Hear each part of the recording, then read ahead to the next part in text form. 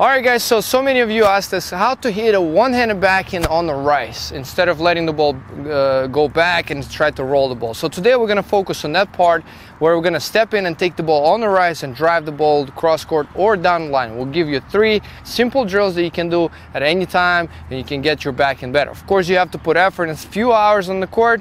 If you have that, of course you're going to improve. Now, before we jump into the video, I really want you to take a second and go on the comment link below and write what would you ask the best pros in the world or coaches. If you had a chance to meet them, what would you ask them? It's very important because we will have a chance to actually face some of them and ask the questions that we want to know from them. So we want to know what exactly would you like to know about them, or things that they could improve in your game, or anything, absolutely anything. You can write just the 1 to 4 questions in the comment link below. I'll wait here, so I'm not gonna go anywhere. Just take your time, get down in the link below, and let it happen.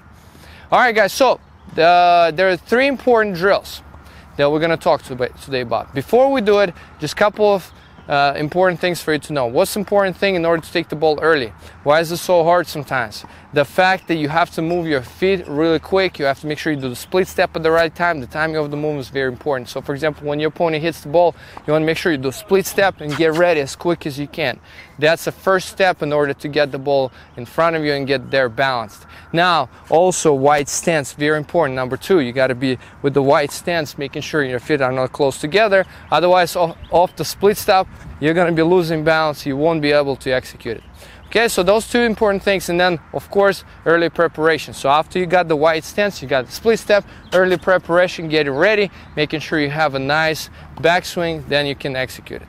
So first drill we're gonna do today is gonna help you out in the way that just getting the rhythm, understanding how your body moves. So after you got all these basics right, you understand, you're already ready, you're focused, we're just gonna fit the ball with your left hand a little bit away from you, so you'll have to actually force yourself to move forward, because when you take the ball early, you're going to be moving forward.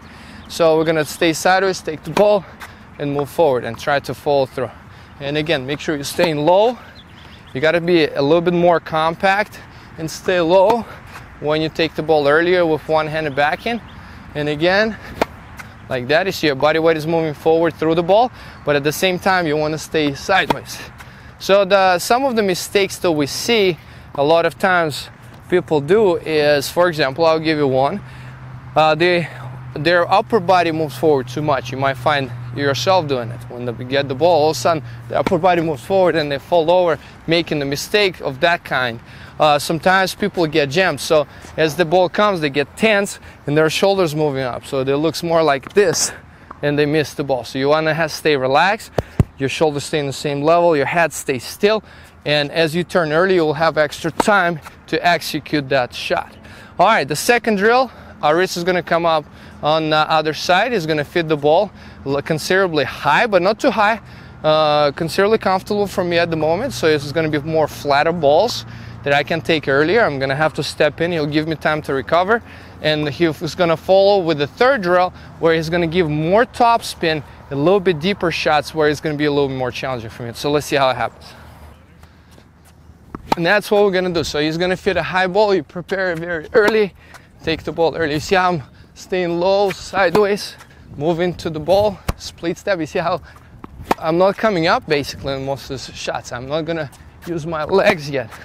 So making sure the ball hits the sweet spot. There you go. And again, there, you can even take it in the air. There we go. Off the rise, very good. Just make sure you keep your head still. Don't look in front of you like some people do. There you go. And again, there you go. Hey, take it on the rise. If it's too loopy, here we go, get in front of you. Basically, it's not hard. As far as you make it simple,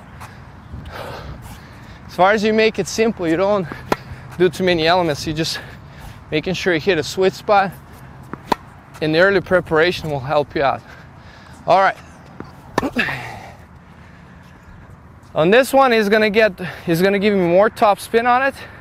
The ball's gonna bounce up a little bit higher. Now you have to prepare a lot earlier. Make sure you give yourself enough time and you step in. Make sure you keep your head still, stay compact, okay? All right, let's go, guys. Let's see how it works. And if you mix the ball in the court, there you go. Nice. That's all right. Now, if you make a mistake like that into the net, so what do you have to do? You have to accelerate your racket a little bit more. There you go. Like that. That's it. And step in, like this one is short. There you go. Scare him a little bit.